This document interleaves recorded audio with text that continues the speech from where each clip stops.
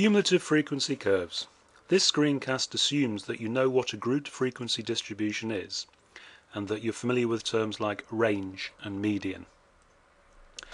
I will show how to find the cumulative frequencies from the frequency table, how to write down the upper class boundaries, how to plot the cumulative frequency curve.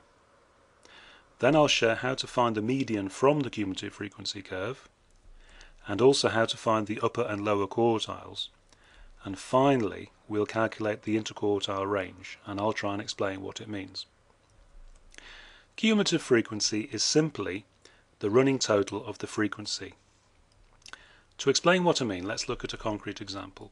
Here's some data on the results from some cress seedlings grown on soil.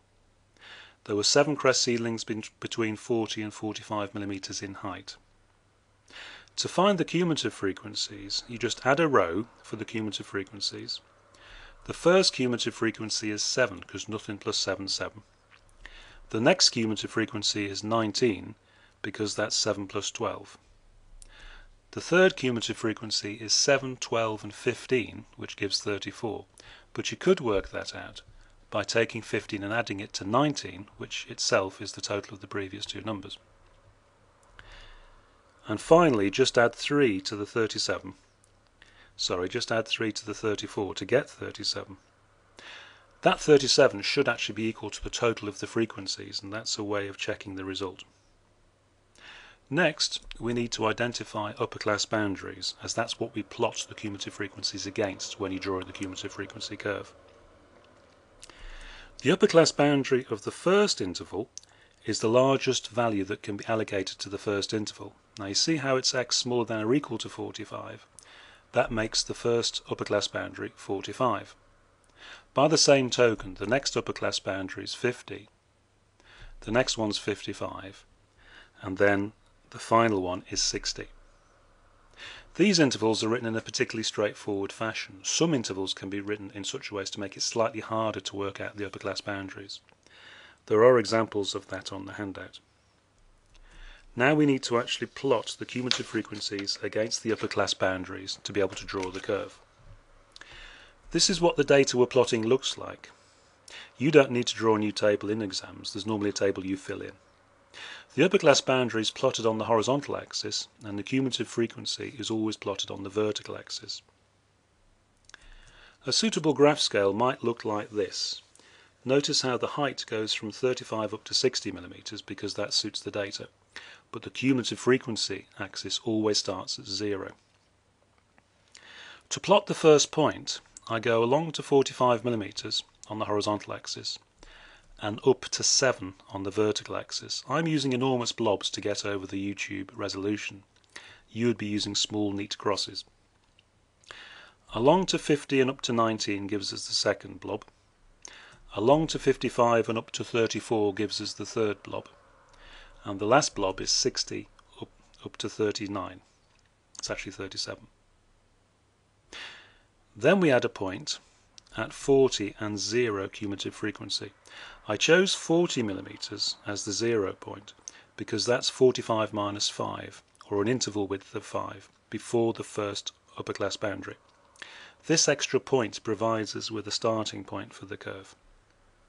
Finally, you draw a smooth curve through the points. Don't join the points dot to dot. I'm now going to remove my big orange blobs. You can see the smooth S-shaped curve clearly. Most data will give you an S-shaped curve of some kind.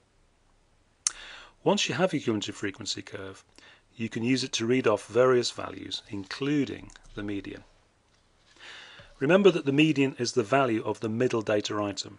Now 37 was our total frequency, and 37 divided by 2 is 18.5. You can see that from this table of the data. So we can find 18.5 on the cumulative frequency axis. Then we draw a line along until it meets the curve. Then draw a line down until it crosses the horizontal axis. You read off the value on the horizontal axis. I estimate it to be 49 millimeters. Remember, it is the value on the horizontal axis corresponding to half the frequency that gives the median. Don't write down half the frequency and pretend it's the median. That's a very common mistake in tests. Having found the median, we can go on and find the quartiles. Quartiles, as the name suggests, have to do with quarters.